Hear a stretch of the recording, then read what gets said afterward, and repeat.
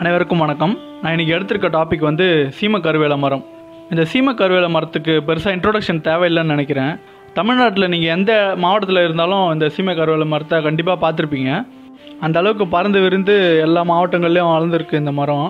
இதில் சுவாரஸ்யமான விஷயம் என்னென்னா, இது நம்ம நாட்டோட மரமே கிடையாது. இந்த மரம் மெக்சிகோ மற்றும் கிழக்கு ஆப்பிரிக்காவில் அதிகமாக வளரக்கூடிய மரம். அப்புறம் எப்படி இந்த மரம் இந்தியாவுக்கு வந்தது, ஏன் வந்ததுன்னு யோசிக்கிறீங்களா? வாங்க விஷயத்துக்குள்ளே போகலாம்.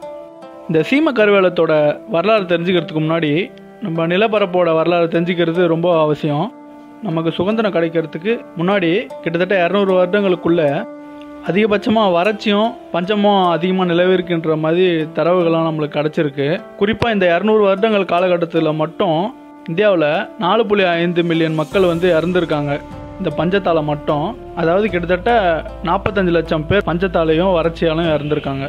இந்த குறிப்பிட்ட காலங்களுக்குள்ளாக அரிட் ரீஜன்ஸ் அண்ட் செமி அரிட் ரீஜன்ஸ்னு சொல்லுவாங்க, வறட்சி பகுதிகள் மாதிரி இருக்கிற பகுதிகளில் வந்து உணவு மட்டும் இல்லாமல் உணவை சமைக்கிறதுக்கான எரிபொருட்களோ விறகுகளோ இல்லாத அளவுக்கு கூட தட்டுப்பாடு நிலவிருக்கிறதா சொல்கிறாங்க.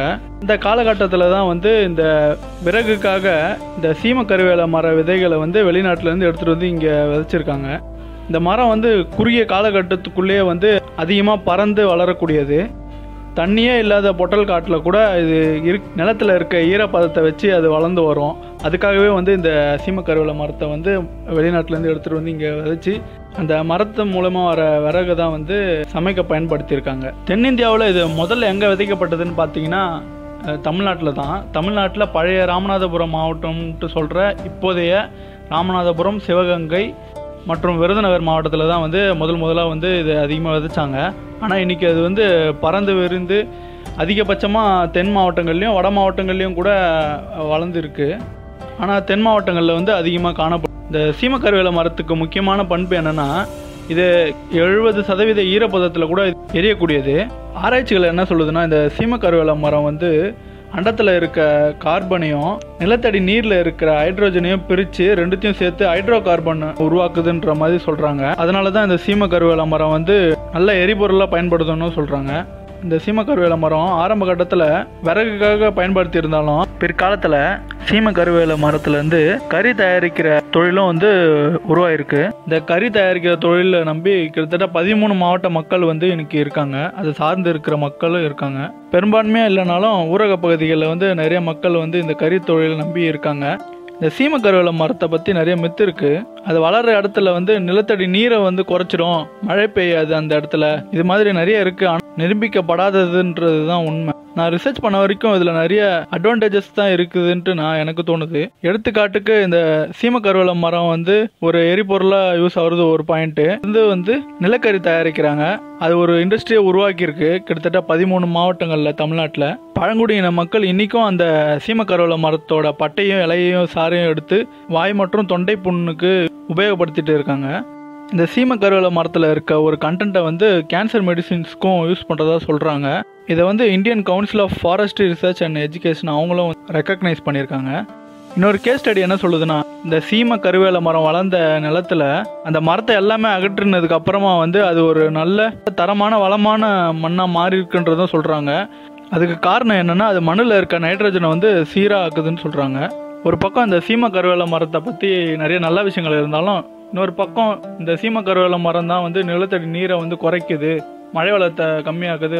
அதுக்கு என்ன காரணம் சொல்கிறாங்கன்னா, இந்த சீம கருவேல மரம் வந்து அட்மாஸ்பியரில் இருக்க கார்பன் டை ஆக்சைடு அதிகமாக வந்து இன்டேக் பண்ணுறதுனால எவாப்ரேஷனுக்கு கிடைக்க வேண்டிய சரியான ஹீட்டு வந்து அந்த இடத்துல உருவாகாமல் போகுது. அதனால வந்து எவாப்ரேஷன் சரியாக நடக்கிறதில்ல, அதனால மழை பொழிவும் அந்த இடத்துல அதிகமாக இருக்கிறது இல்லைன்ற குற்றச்சாட்டும் ஒரு தரப்பு சொல்கிறாங்க. ஆனால் இதுவும் எல்லாரும் சின்னதாக கேஸ் ஸ்டடியாக பண்ணுறாங்களே தவிர முழு ஆராய்ச்சியாக இன்னும் எதுவுமே நிரூபிக்கப்படலை.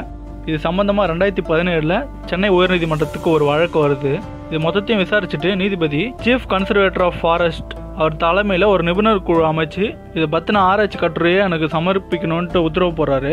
அது வந்து ஒரு 12 பேர் கொண்ட கமிட்டி அவங்க அறிக்கையை தாக்கல் பண்ணுறாங்க. அந்த அறிக்கையில் என்ன இருந்ததுன்னா, மத்திய நிலத்தடி நீர் வாரியம் அவங்க கொடுத்த டேட்டாஸ், அதுக்கப்புறம் இவங்க எடுத்த டேட்டாஸ் எல்லாத்தையும் அனலைஸ் பண்ணி மொத்தமாக தமிழ்நாட்டில் இருக்க 32 மாவட்டத்தோட மழை அளவு, நிலத்தடி நீர் அளவு 2006லேருந்து 2015 மழைக்கு முந்தைய காலங்கள்னு ஒரு பகுதியாகவும், 2007லேருந்து 2016 மழைக்கு பிந்தைய காலம்னு இரண்டாகவும் பிரித்து இதை மொத்தமாக அனலைஸ் பண்ணதில் இந்த சீம கருவேல மரத்தால் நிலத்தடி நீர் குறைஞ்சதுக்கான எந்த ஆதாரமும் இல்லைன்னு சொன்னாங்க.